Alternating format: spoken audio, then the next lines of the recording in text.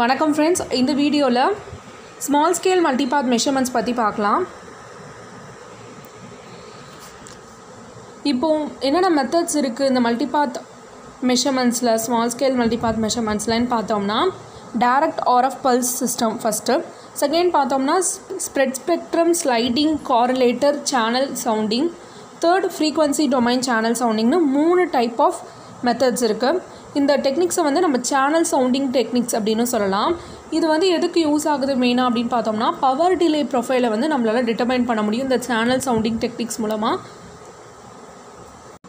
Power delay profiles அப்படின்னு பார்த்தோம்னா, இந்த small scale ப்ரேடிங்லாம் power delay ப்ரொஃபைலை spatial average of Mat of HP D semicolon tau Mat whole squared அப்படின்னுங்கிறது மூலமாக கண்டுபிடிக்கலாம் local ஏரியாவில். இதை நம்ம P of T semicolon tau அப்ராக்சிமேட்டாக K modulus of HP T semicolon tau ஸ்கொயர்னு ரெப்ரசன்ட் பண்ணலாம். K வந்து gain, அது எதை ரிலேட் பண்ணுதுன்னு பார்த்தோம்னா, இன்புட் பவர் பல்ஸையும் ரிசீவ்டு பவரையும் ரிலேட் பண்ணுது.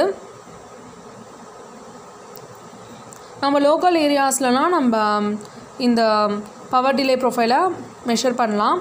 இப்போ first method direct RF pulse system பற்றி பார்க்கலாம். டைரக்ட் ஆர்எஃப் பல்ஸ் சிஸ்டமில் நம்ம பவர் டிலே ப்ரொஃபைலை டைரெக்டாக டிட்டர்மைன் பண்ண முடியும். அதே மாதிரி இம்பல்ஸ் ரெஸ்பான்ஸையும் நம்ம டிட்டர்மைன் பண்ணலாம். இந்த நேரோ பல்ஸ் தான் இங்கே நம்ம யூஸ் பண்ணுறோம். ரிசீவரில் பார்த்தோம்னா என்ன ஆகுனா, நம்ம சிக்னலை வந்து ஆம்ப்ளிஃபை பண்ணி அதுக்கப்புறம் என்வலப் டிடெக்டர் மூலமாக டிடெக்ட் பண்ணுவோம். அதுக்கப்புறம் எங்கே அந்த இதை ஸ்டோர் பண்ணி வைக்கிறோம் அப்படின்னு பார்த்தோம்னா, டிஜிட்டல் ஆசிலோஸ்கோப்பில் ஸ்டோர் பண்ணி பார்க்குறோம். ஹை ஸ்பீட் டிஜிட்டல் ஆசிலோஸ்கோப்பில் ஸ்டோர் பண்ணுறோம். இப்போது இந்த ரிசீவர் வந்து ஆவரேஜ் மோடில் ஆக்ட் ஆனிச்சு அப்படின்னு பார்த்தோம்னா, நம்ம local average power delay ப்ரொஃபைலை measure பண்ணலாம் ஆவரேஜ் மோடில்.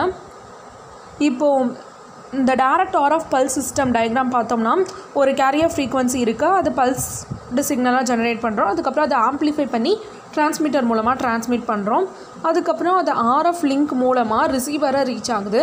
ரிசீவர் அதை ரிசீவ் பண்ணி பேண்ட் பாஸ் ஃபில்டர் மூலமாக பர்டிகுலர் ஃப்ரீக்வன்சியை வந்து செலக்ட் பண்ணிக்குது. அதுக்கப்புறம் அதை ஆம்ப்ளிஃபை பண்ணுது. ஆம்ப்ளிஃபை பண்ணிட்டு டிடெக்டர் மூலமாக, அதாவது என்வலப் டிடெக்டர் நம்ம யூஸ் பண்ணுறோம், அது மூலமாக டிடெக்ட் பண்ணி ஹை ஸ்பீட் டிஜிட்டல் ஆசிலோஸ்கோப்பில் ஸ்டோர் பண்ணி வச்சுக்குது. இப்போது டைரக்ட் ஆர்எஃப் பல்ஸ் சிஸ்டமில் என்னென்ன ப்ராப்ளம்ஸ் ஏற்படுது அப்படின்னு பார்த்தோம்னா, அது இன்டர்ஃபரன்ஸ்க்கு ஈஸியாக சப்ஜெக்ட் ஆகும். இன்டர்ஃபரன்ஸ் நாய்ஸ் ப்ரொடியூஸ் பண்ணும், ஏன்னா white band pass band filter use பண்ணுறதுனால. அதே மாதிரி என்வலப் டிடெக்டர் யூஸ் பண்ணுறதுனால மல்டிபாத் காம்போனன்ட்ஸ்லேருந்து வரக்கூடிய இண்டிவிஜுவல் ஃபேஸஸை நம்மளால் ஒழுங்காக ரிசீவ் பண்ண முடியாது. இப்போது செகண்ட் பார்த்தோம்னா ஸ்பெட் ஸ்பெக்ட்ரம் ஸ்லைடிங் காரலேட்டர் சேனல் சவுண்டிங்னு பார்த்தோம். இதில் வந்து நம்ம ப்ராபிங் சிக்னலை வந்து ஒயிட் பேண்டாக அனுப்புகிறோம், ஆனால் ரிசீவரில் வந்து நேரோ பேண்ட் சிக்னலாக இருக்குது.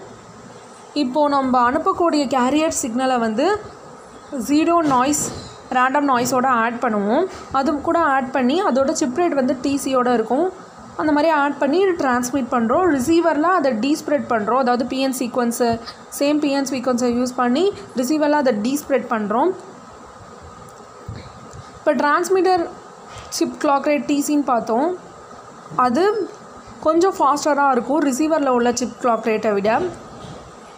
இதனால் நம்மளுக்கு ரிசல்ட் என்ன கிடைக்குதுன்னா, ஸ்லைடிங் காரலேட்டர் கிடைக்குது.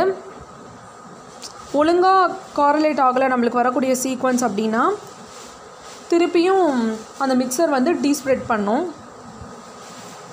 இப்போ அந்த டயக்ராமில் பார்த்தோம்னா எஃப்சின்னு ஒரு கேரியர் ஃப்ரீக்வன்சி கொடுக்குறோம். அந்த ஃப்ரீக்வன்சி வந்து எதோட ஆட் ஆகுது, பிஎன் சீக்வன்ஸ் ஜெனரேட்டரோட ஆட் ஆகுது. அப்புறம் அதை ஆம்ப்ளிஃபை பண்ணி டிரான்ஸ்மிட் பண்ணுறோம். இங்கே டிஎக்ஸ் சிப் கிளாக் நம்ம யூஸ் பண்ணுறோம். ஆர்சின்னு ரெப்ரசன்ட் பண்ணுறோம். அது வந்து 1/TCன்னு இருக்குது. இப்போது ரிசீவரில் ரிசீவ் ஆகி அதுக்கப்புறம் பேண்ட் பாஸ் ஃபில்டரில் போகுது. அது வந்து 2RCல இருக்குது. அதுக்கப்புறம் அங்கே வந்து பிஎன் சீக்வன்ஸ் ஜெனரேட்டரை ரிமூவ் பண்ணுறதுக்காக நம்ம டீஸ்ப்ரெட் பண்ணுறோம். அதுக்கப்புறம் நேரோ பேண்ட் ஃபில்டருக்கு போகுது, ஏன்னா ஒயிட் பேண்ட் வந்து நேரோ பேண்டாக தான் ரிசீவரில் இருக்கும் அப்படின்னு நம்ம பார்த்தோம். அதனால் நேரோ பேண்ட் ஃபில்டருக்கு போகுது. அங்கேருந்து ஆம்ப்ளிஃபை ஆகி டிடெக்டரில் டிடெக்ட் ஆகுது.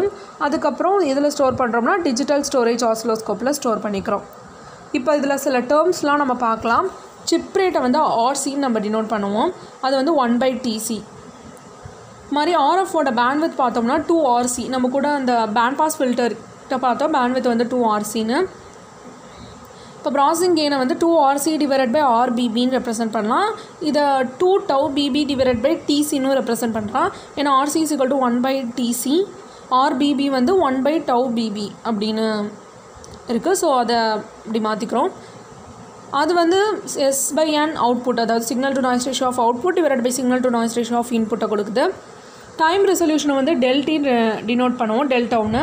இது 2TCக்கு ஈக்குவலாக இருக்குது. TCயை வந்து நம்ம 1/RCன்னு சொல்லலாம். ஸோ 2/RCன்னு நம்ம போட்டுக்கலாம். ஸ்லைடிங் ஃபேக்டர் பார்த்தோம்.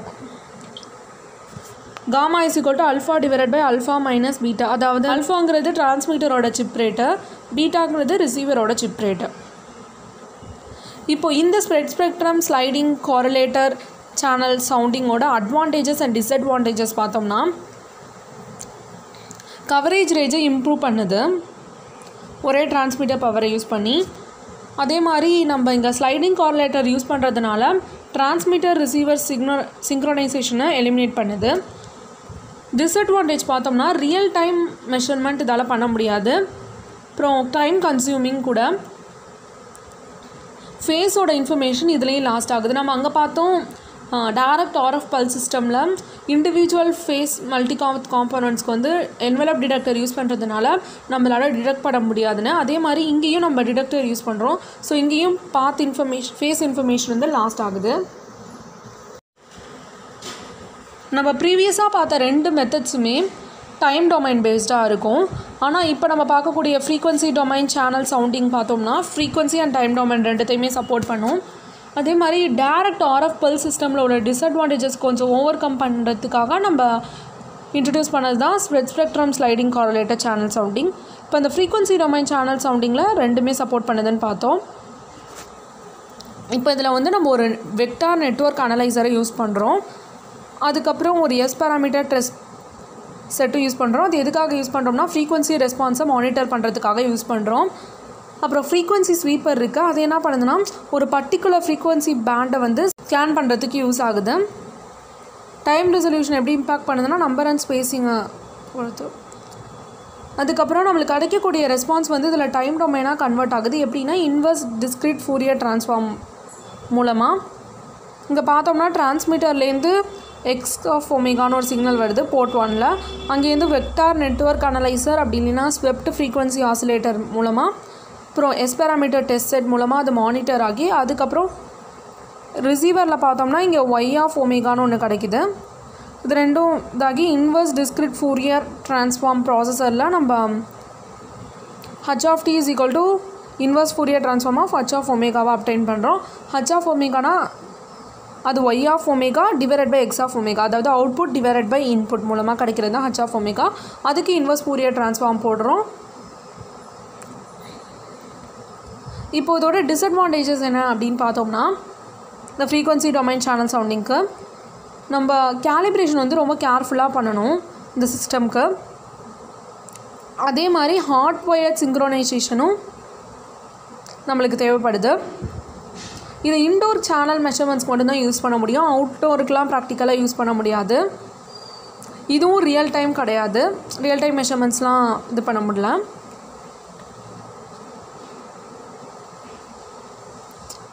டைம் வேரியிங் சிக்னல்ஸ்க்கெலாம், டைம் வேரியிங் சேனல்ஸ்க்கெலாம் நம்மளால் இம்பல்ஸ் ரெஸ்பான்ஸை ஒழுங்காக மெஷர் பண்ண முடியாது. எரரை க்ரியேட் பண்ணும் இந்த சேனல் சவுண்டிங் டெக்னிக். இந்த வீடியோவில் ஸ்மால் ஸ்கேல் மல்டிபாத் மெஷர்மெண்ட்ஸில் இருக்கக்கூடிய டிஃப்ரெண்ட் மெத்தட்ஸ் பார்த்தோம். Direct RF pulse system, spectrum sliding correlator channel sounding, frequency domain channel sounding பற்றிலாம் பார்த்தோம். தேங்க்ஸ் ஃபார் வாட்சிங். Please like, share and subscribe.